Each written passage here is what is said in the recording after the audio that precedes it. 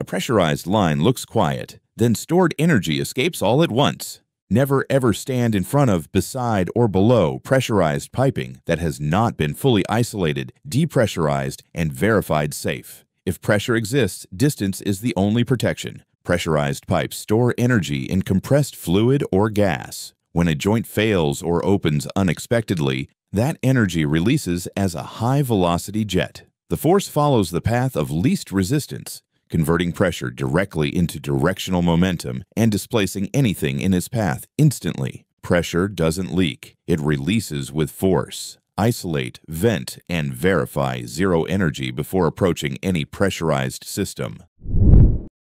With the line still running at a textile factory, an aisle becomes a danger zone the instant it's entered. Never ever enter across an active production aisle when tensioned lines and automation are still live. Tension threads store energy, and spinning spindles apply a constant pulling force. If a moving line is contacted, multiple strands can engage at once, and the combined pulling force rises rapidly, especially on low-traction floors. With the overhead unit cycling automatically, the aisle effectively becomes part of the machine while anything is in motion. Treat live thread paths like moving belts. Stop, isolate, verify, then enter. If the line is running, stay out of the aisle and work only from designated safe positions.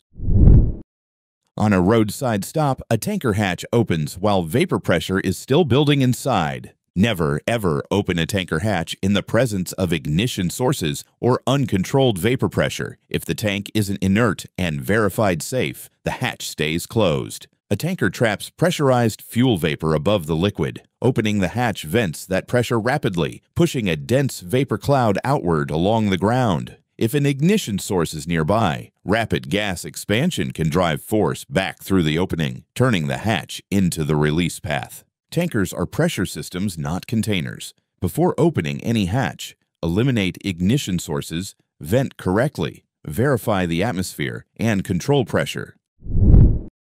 A sliding gate starts to open normally, then gravity takes over. Never ever stand in the path of a sliding or cantilever gate while it is moving or unsupported. If the gate is in motion, the structure is unstable until fully seated. Sliding gates rely on rollers, tracks, and balance points to remain upright. When a roller slips, a stop fails, or the gate leaves its guide, lateral support is lost instantly. Gravity then becomes dominant, pulling the mass sideways. Because the gate is tall and rigid, even a small base failure can cause rapid collapse. Gates are heavy-moving structures, not doors. Stay clear during operation, inspect rollers and stops, and never assume a sliding gate is stable unless it's fully secured. One step too close to a moving lift gate, and the rear of the truck becomes a crushing hazard in seconds. Never ever position yourself beneath or between a lift gate and a truck while the platform is unsupported or moving. If the gate isn't mechanically locked, it cannot be trusted. Lift gates depend on hydraulic pressure and hinge geometry to stay elevated. If pressure drops, a valve fails, or the load shifts past its balance point, support is lost and gravity drives the platform downward immediately with no gradual slowdown. Lift gates are moving machines, not steps. Stay clear beneath them, block and lock before entering the zone, and assume gravity is waiting the moment support is lost. A forklift rolls forward with a raised load, and the balance point quietly slips past recovery. Never, ever travel with an elevated or unstable load that shifts the forklift's center of gravity outside its stability triangle. If the load controls the balance, the machine is already lost. Forklifts remain upright only while the combined center of gravity of the truck and load stays within the wheel triangle. A raised or shifting load pushes that point outward rapidly. Wet pavement reduces traction, removing corrective control. Once the center crosses the edge, gravity creates a tipping force the machine cannot recover from. Forklifts don't tip suddenly, they tip predictably. Keep loads low, stable, and close. Slow down on slick ground, and never assume recovery once balance is gone.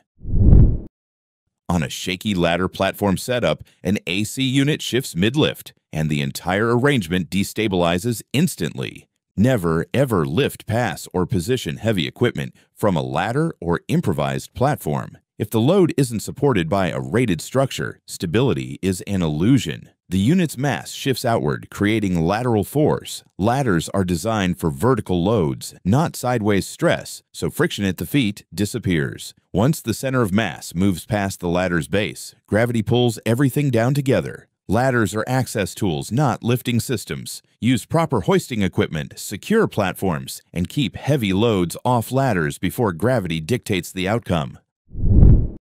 A row of stone slabs stands upright and silent until one shifts and everything starts to move. Never, ever stand inside the fall zone of vertically stored slabs or panels that are not mechanically restrained. If gravity has a clear path, the material will take it. Stone slabs store danger through mass and height. When one panel tilts, its center of gravity moves past its base, creating a powerful rotational fall. As it drops, force transfers into neighboring slabs, triggering a rapid chain reaction that cannot be stopped once it begins. Vertical storage turns gravity into a loaded spring. Use proper A-frames, restraints, and exclusion zones, and never place yourself where falling mass has only one direction to go. On a dusty worksite, a crane commits to a lift it can't hold, and the boom tells the truth in seconds.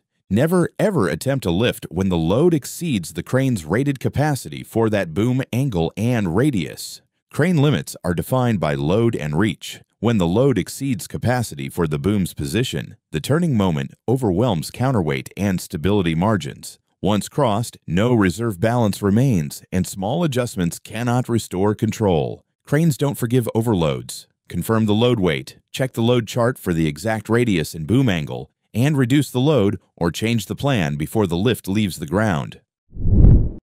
A concrete line stretches over a trench, then stored force turns the cement truck's boom into a falling lever. Never ever position people beneath suspended concrete booms, pipelines, or hoses that are not fully supported and pressure controlled. If gravity and pressure share the same structure, clearance is mandatory. The boom is heavy and the pipeline is loaded. If the base or support slips, gravity takes over and momentum carries the entire structure through a single continuous movement. Concrete booms are machines in tension, not static pipes. Stabilize the base, manage pressure, establish exclusion zones, and keep all personnel clear of suspended lines, because when support fails, the entire system moves as one.